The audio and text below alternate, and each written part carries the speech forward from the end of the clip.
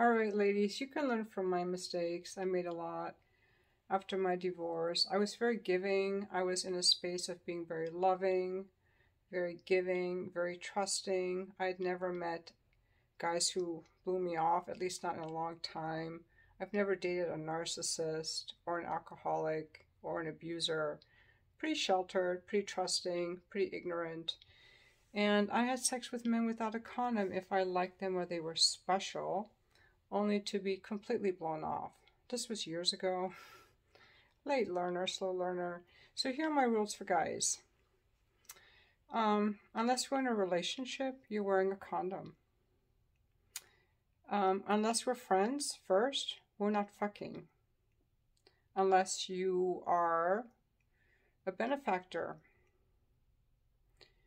These rules have served me very well, you guys. They're loving and they're kind, and men of value respect these boundaries, actually. Having sex with a guy without wearing a condom, a guy you just met or don't know, why? Why are you doing that? He doesn't value that. He's not going to treat you special because you gave him your bare pussy. It's a great gift, actually, to give a man sex, because men need sex more than we do. Sure, we want it, but they want it more. That's why they'll pay for it. That's why they'll pay for it. For porn, for escorts, for cam girls. They need the release more than we do, and they need us more than we need them sexually. And if they don't have it, they get more despondent than we do. So, ladies, if you're married, definitely have sex with your man on the regular. Definitely. Very important for a relationship.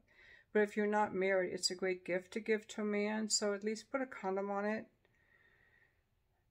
There is no reason to ever have sex with a man without a condom unless you're in a relationship.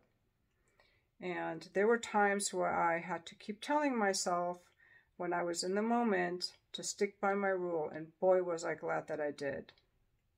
I've never regretted when I used a condom. I have regretted not using a condom, but I've never been like, damn girl, you should have not used that condom. I've never said that. So if you're having sex with men without a condom, why? You think they won't like you otherwise?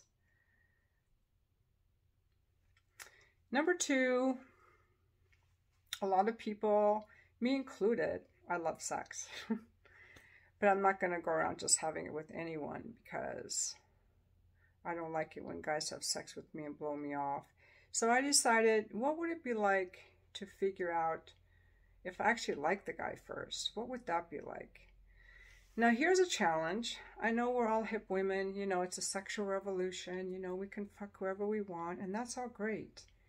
But let's go into some areas where we're all scared to death. You know, the sex part is easy. Anyone can do that. I'm good at that.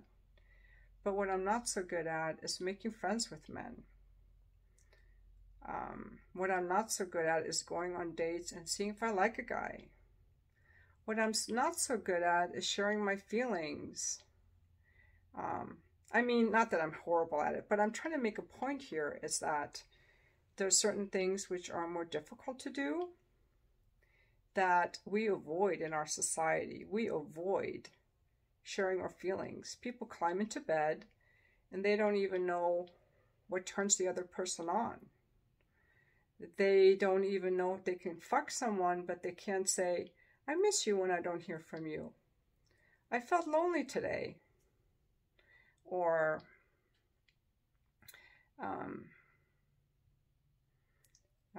these are some things I'm struggling with, or these are some things I'm proud of. Like, people are so quick for the sexual part because that's easier than the emotional and the mental part. That's what I'm trying to get at.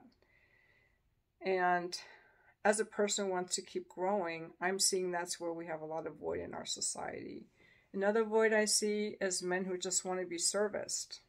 I hear about gals on Tinder that just drive over to a guy's house and service his dick. Now remember, men are the ones who are the great adventurers, who've discovered far-off lands, who live for months at a time in Arctic weather, who slay wild animals and do scary things like climb into trees and saw off branches, fly planes, drive long distances, do ice fishing. They do a lot of scary, risky things, but they won't drive over to your house to service you. You gotta drive to them and deliver it on a silver platter. Is that the kind of man you want to fuck? I'm just throwing out little nuggets of wake-up calls here. A lot of it comes down to copying what we saw our parents do and not knowing what we didn't see. So here's my invitation.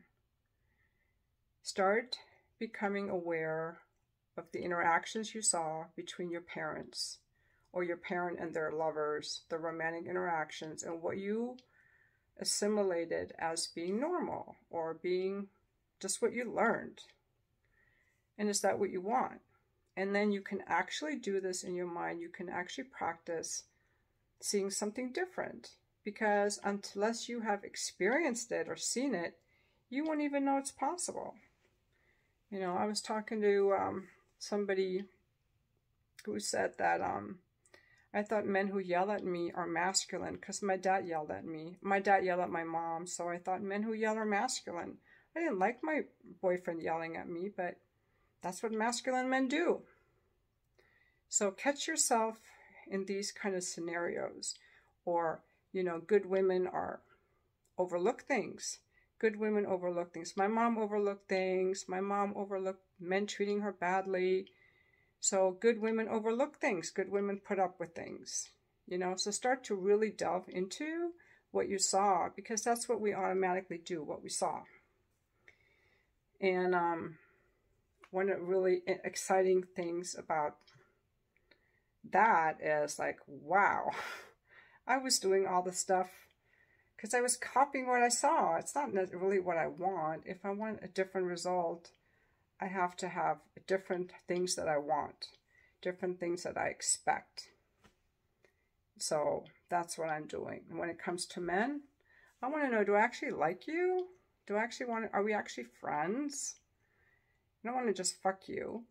I want to know if we're actually friends. And if you just want to fuck me, great. Make an appointment, you know? Make an appointment with an escort if that's all you want. Easy, no problem. No bad feelings. Now, as far as dating, I really think that sex and money are an equal exchange. So, you know, there are a lot of women who go around saying, I'm not going to date a guy unless he's paying. Well, that's like a woman saying, that's like a man saying, I'm not going to go out with a woman unless I can grab her booty, grab her breasts, kiss her at least. I mean, if it's a $50 date, grab her booty. If it's a $1,000 date, he should be able to fuck you. Otherwise, it's not fair to the guy. Let's be fair. We're women, right? We're not victims. We're equally empowered. And going around saying a guy should spend $500 on a date just to court me, no, you should fuck him then. And if you don't want to fuck him, why are you letting him pay for you? I kind of feel this way now. I'm at a different point in my life now where I feel like I don't want you to pay for me, because me accepting your payment of dinner or whatever is like me accepting your penis into my body. I'm receiving you, and I'm not quite ready to receive you until I know you. If you want to get to know me, you want to date me, I want to get to know you before I accept your body into mine or your money, you know? That's really how I actually feel inside. But hey, if you just want to, you know, have something in the moment, well, you guys know I'm a bookkeeper. So I think it's very pure and it's very direct, and that's what feels right for me. But for those of you who are not bookkeepers, and if you want sex and you can't have sex unless you're in a relationship, I don't know what to tell you. I found my own way out of it, but here's just to tell you guys, ladies, if you're not in a relationship, have him wear a condom. This is my opinion, motherly advice.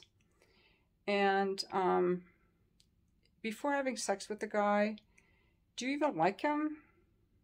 Can you guys talk about things? Have you shared your feelings? You know, why such a rush? Because you're skipping over a lot of stuff. I mean, historically, people had sex with people that they knew for a long time in their neighborhoods, in their tribes, in their communities. Jumping into bed with strangers is a whole new thing. And I'm not opposed to it. I do it all the time. But you know what I'm talking about. But when it comes to non-work situations, it's so important, I think, to develop other parts of getting to know someone. And why are we skipping that? Like, why are people jumping into bed and they don't even want to be friends? They don't want to share their interests. They don't want to do activities together. Why don't you want to do activities with someone? Like, is it scary? Is it repulsive? Like, you just want to get off? Like, I have some questions. Anyway, this video was mostly about women valuing our sexuality more, because men are not that picky and we are more picky, and we're supposed to be more picky.